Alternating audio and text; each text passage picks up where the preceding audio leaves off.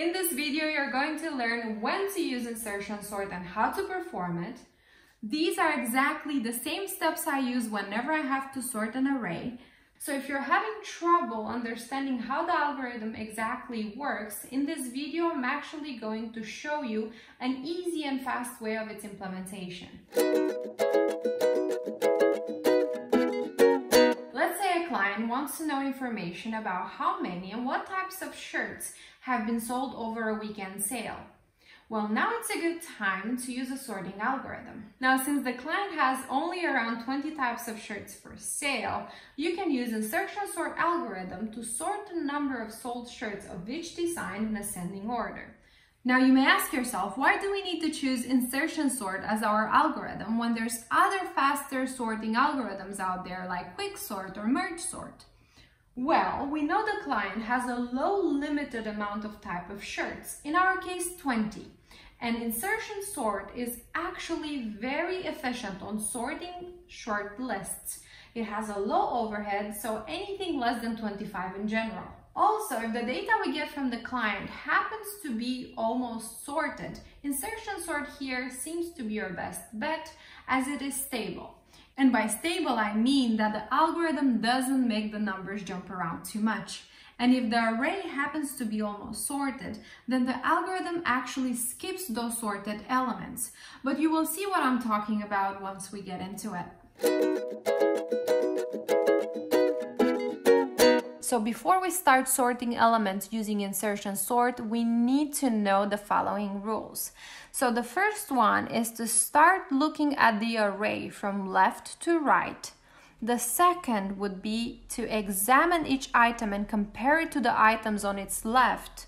And the third is to insert the item in the correct position in the array. Okay, now since we know what insertion sort is, let's try to take an example and see how it can actually be implemented.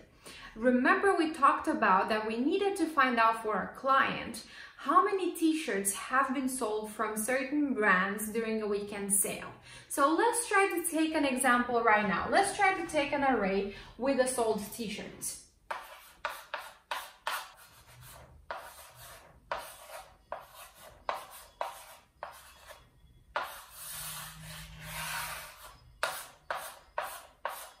Okay, so this is what our array looks like. We have the elements 4, 9, 6, 2, 10, and 3. And these numbers actually represent the number of sold t-shirts during that weekend sale. So we have 4 t-shirts from a brand, 9 from a different one, and so on. But let's try to actually see how we can sort this array using insertion sort. So if you remember the rules we talked about a couple of minutes ago, we need to take the first element in the array and compare it to the elements on its left. But since our first element in the array does not have any elements on its left, then we consider it sorted. So we add 4 to our sorted list. Now let's take a look at 9. 9, it's bigger than 4. And because 9 is bigger than 4, we add it to our sorted array. Now we move our current element to 6. We take a look at 6 and we compare it to the elements on its left. 6 is smaller than 9 but is bigger than 4. And that tells me that I need to swap 6 with 9. And our array will actually look like this. 4, 6, 9, 2, 10, and 3. So our sorted array has 3 elements now and is this big. Alright, so we're halfway through. Now we need to look at 2. We take 2 and we compare it to the elements on its left. So 2 is smaller than all the elements on its left, which tells us that we need to add it at the beginning of the list.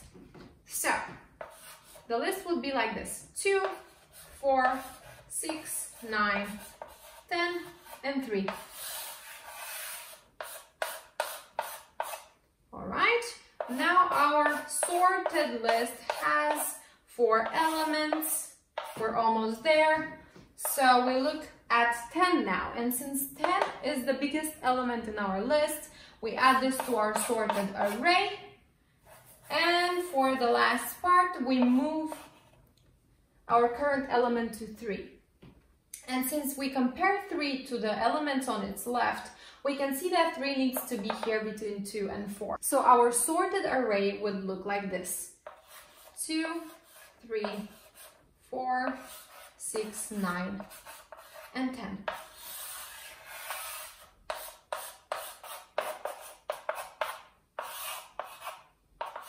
So this is what our initial array looks like sorted using insertion sort algorithm. Alright, so this was insertion sort. I really hope you can see how easy it is to go through it and why it is important to always use it on a short list and on a smaller piece of data. Alright, so this was it for today. Please let me know down in the comments which one of these following algorithms, A, selection sort, B, merge sort, or C, quick sort, you find the most challenging, and I will film that for the next tutorial. Thank you for watching.